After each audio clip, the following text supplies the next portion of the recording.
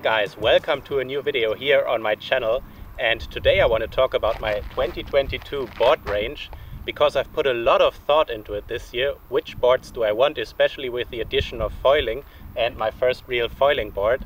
I thought, which slalom boards do I actually really need, because I don't like to travel with so much gear all the time. Like for example in Tarifa I was down there with 8 boards and I want to reduce it a little bit because it's such a hassle to put all the boards in the car and have all the space, and then everything you need is always on the bottom of the car.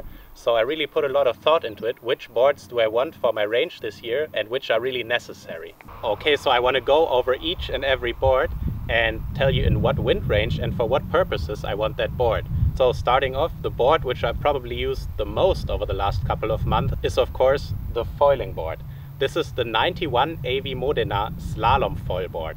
So this board is not like a race board designed purely for up and downwind racing, but it is designed for maximum speed on the slalom reach, which means that even on a half wind course you can really push and the board will not like overpower like a race board with 100 centimeter of width would. So on the low wind end I use this board from 7 to 8 knots, usually with a 7.8 and a 1000 front wing, and yeah, that gives me a lot of power with this board.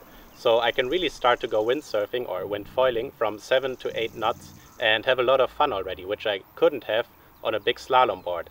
Talking about the big slalom board, this is actually the board I cut out of my range this year. So I don't have an 85 wide or around 140 liter board this year.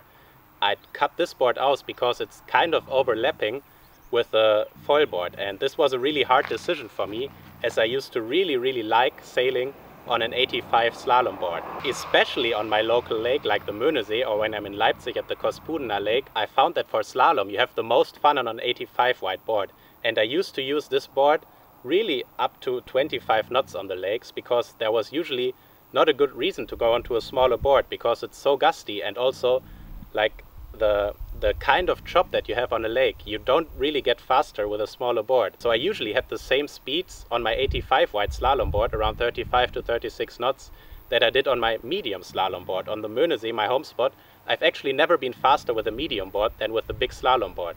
So it was kind of a hard decision for me to cut out the big slalom board this year.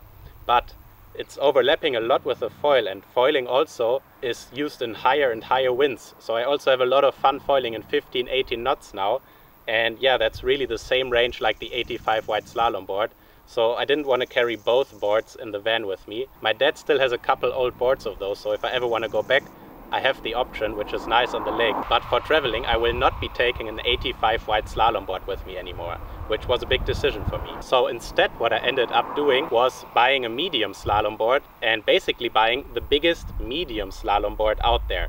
So I will cover a little bit more of the low wind range with this board compared to what I usually did with a little bit smaller of a medium board. So I have this one here, which is the 72.5 wide AV Modena. And yeah, this is the board that just arrived a couple weeks ago, just before Fuerteventura. And I've sailed this board once on Fuerteventura only because the wind was quite strong. And I really immediately fell in love with this board. So it's a 72.5 wide. Usually I used to sail around 2 centimeters shorter in that wind range. But I had the same speeds on that board like I did with the previously smaller boards. So this board is still really fast for a 72.5. I had like 37 knots with this board on my first go. So it has a lot of potential, and I think I can even do 40 knots on the board, which for speed surfing is really nice. But for slalom, this board also jibes like a dream, and the build quality of all these boards is really nice anyway, since they're not produced at Cobra. So you have a little bit higher quality and not so much variance between one board and the next like you sometimes have with Cobra boards. So yeah, this board has 118 liters of volume, which is also nice for me with 85 kilograms, especially in the winter when I go out. It's not a sinker for me, like it's really easy to just go back if the wind dies or something like that. So yeah, that's why I went with a kind of big medium slalom board this year. And then the last board you probably already know really well because I've sailed it plenty of times in Tarifa, and it's this one. The 62 wide AV Modena, and I really love this board. And also here, same principle. Before I used to sail really around 59, 60 wide boards in these in this range, and now I went with a little bit bigger board. It gives me a little bit more flexibility with the sails, like it rides really, really nice with a 7/0 sail. And yeah, I also got already 40 knots with this board, so it's a pretty nice board. Quite light, I think less than around 5.5 kilograms. And yeah, that's my smallest slalom board. I didn't buy any smaller slalom boards, so the smaller boards I have are all speed boards. Okay, so then for the speed boards, which I don't have with me here at the moment, I use the 52 wide and the 45 wide speed board. And why do I have two speed boards? Well, the reason is you can do speed surfing in kind of two different conditions. One is like this, which you know from my videos, this super flat water in the tidal creeks or at La Franquille, where you really don't have any chop. And for these kind of circumstances, I really like the 45. It's the fastest board on a really perfect course. But there are also conditions like, for example, at the Steinhuder Lake, where you have, when it's windy, like this 30, 40, 50 centimeter high chop. And the board needs to be a bit different for these conditions, because you need to kind of absorb the chop more. And for this I have the 52 AV Modena speed. And this board is a dream when it comes to going over chop. Like, it's not getting so uncontrollable like the 45, which is really made for flat water. And I can get a lot higher speeds in these conditions. So that's why I have two different kind of speed boards, which complement my range. So now we're up to 5 boards. Is that everything? No, not really. So the last board which I used, which you also saw me using in Tarifa quite a lot, is my waveboard. And it's an old waveboard. It's not a new waveboard from AV.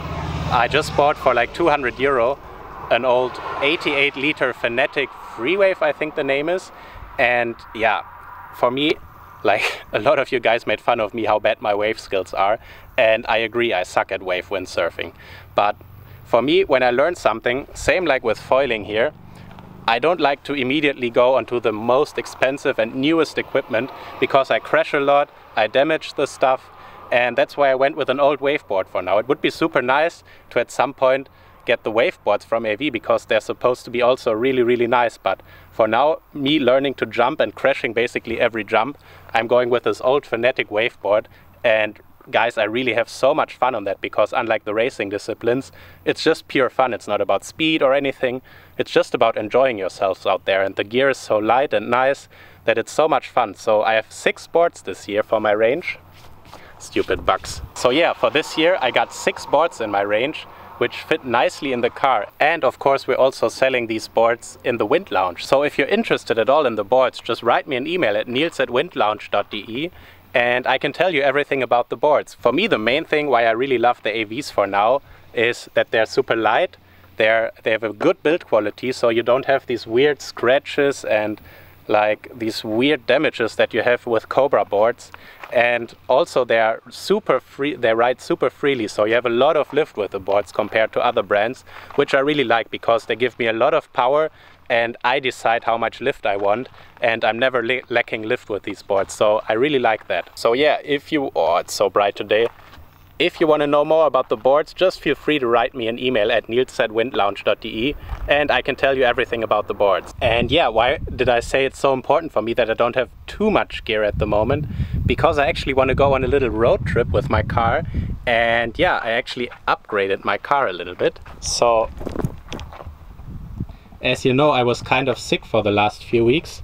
So what I did is work on the car to make it a little bit more neat. And now I have space for 3 boards. I have the foil board over there, the 72 slalom over there, and then the 62 slalom down there. So I have space for 3 boards with all the sails and masts and booms. Down there I could fit another board, so I could fit 4 boards in there if I screw off the foot straps from the last board and push it down there. And then to continue the little tour, I have storage space over here all the way to the front, and I have storage space over here. I have the foil here, my extensions, I got a bit of tools over there, and if we go around, there is more storage space down here, so I can put stuff in here. I can put some stuff in there, so that's really nice, I think. And yeah, I was actually thinking for a long while if I should upgrade to a bigger van and really build it out as a camper van. But yeah, there's some reasons for me why I don't like to do that. So first of all, it's a lot more expensive because you pay a lot more gas. Then if you go to France or somewhere, you pay a lot more fees for the highway. If you go on a ferry, you pay almost twice as much. Then on top of that, on some beaches you have like this 2-meter limit for the beaches, so you cannot go with a big van onto a lot of beaches. And yeah, all these reasons kind of put me off from buying a big van and building it out as a camper. And on top of that, usually when I go, I get like some Airbnb, and it's not so expensive. Like, I don't save so much money building a bigger van, paying all these extra stuff, paying everything for building it out really nicely. And yeah, in my winter training, I'm usually down in Tarifa, and I have a nice Airbnb there, which is not too expensive. So why go through all this hassle? But what I really like is having my gear a bit more neatly organized in here now, and not having to worry about where do I put all the stuff. Having, like, now I can put 4 boards in. So for example, when I want to go on a road trip now, I usually don't have speed conditions, so I don't need the 2 speed boards, so 4 boards is really all enough. And if I want to take the speed boards, go on a speed trip, I can just take out the foil board here and put both speed boards on here, because they are 45 and 72 wide, so they fit really nicely in there. And yeah, I really like how it's organized right now. It's not completely finished, but I will be heading off in about a week or 2, and of course take you along, and I got some exciting stuff planned for this trip. Guess in the comments where I'm going, because I'm really excited to go there and do some cool windsurfing content for you guys. And then I have the option to sleep up here on a big mattress in the car. But of course I will also book Airbnbs and stuff, but it's nice to have the option, like if you're just somewhere and just want to go to sleep, get in your car, have a nice big bed and go to sleep. So that's it for today's video. I hope you enjoyed this kind of more or less windsurfing free video, because I didn't go windsurfing today. But if you enjoy videos like this anyway, leave a thumbs up, and if you haven't already, subscribe to the channel. Thanks to all my Patreons, and I'll see you on the next one, which will have some windsurfing action again, I promise. Bye!